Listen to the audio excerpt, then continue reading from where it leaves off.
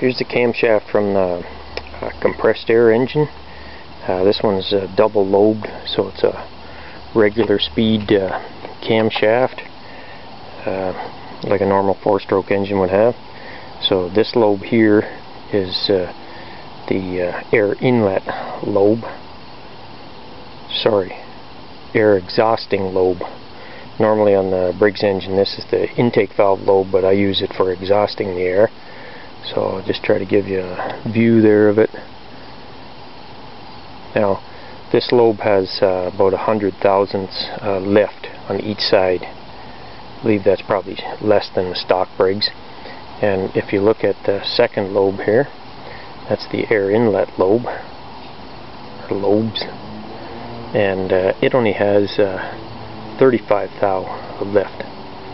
So you can see it's hardly any lobe at all there. Like one line of weld down, ground down. But anyway, and they're not quite,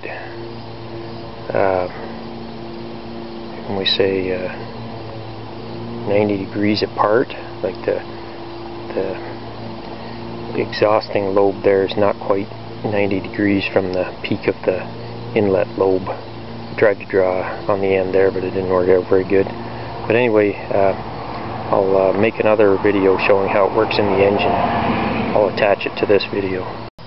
So just showing how the camshaft works out for timing in the compressed air engine. So the piston's going down.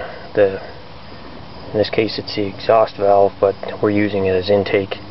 It opens up, piston moving down, and the valve is pretty well closed now. Piston's at the bottom, air outlet valve opens up. Lets the air out, piston continues to move up. The valve closes just as the piston reaches the top.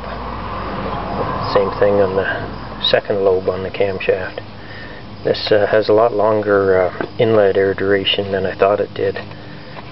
In order to make it less, that's why I went to the full speed camshaft, because it works a lot quicker.